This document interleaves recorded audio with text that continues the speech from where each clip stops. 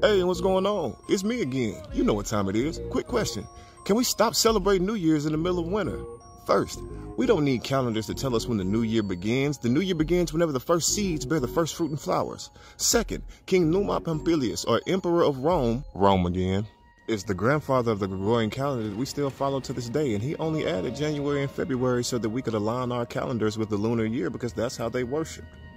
3, we all watching this video probably speak basic Latin, basic Spanish.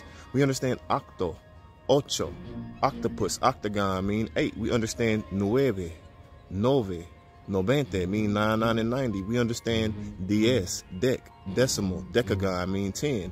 If octo, nove, and dec mean 8, 9, and 10, then why are October, November, and December our 10th, 11th, and 12th months? They shifted 3. You understand?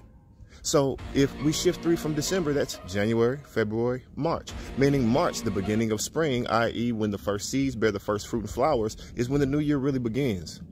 You understand? And it goes on to say that if we start from March, let's count. March, April, May, June, July is the 5th month.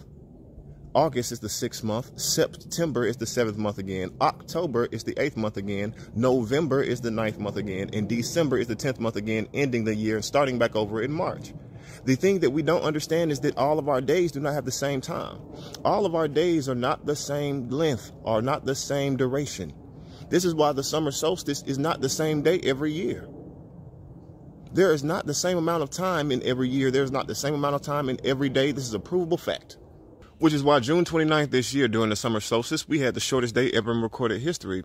Right after we had 3 supermoons and 2 eclipses, but right before they fired the Large Hadron Particle Collider. They want us to be giving our New Year's affirmations during the time of Nimrod's birthday, or the celebrations of Saturnalia and Marduk, which are Babylonian practices, so that we can misappropriate our vibrations. We're supposed to be giving our New Year's affirmations and manifestational vibrations when the earth is giving the vibration to create life in spring when we bear fruit. Do we understand these things? And I love you, so I'm going to tell you the truth.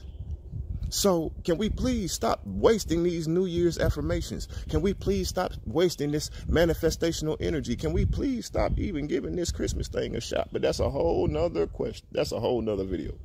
But at the same time, I love y'all today.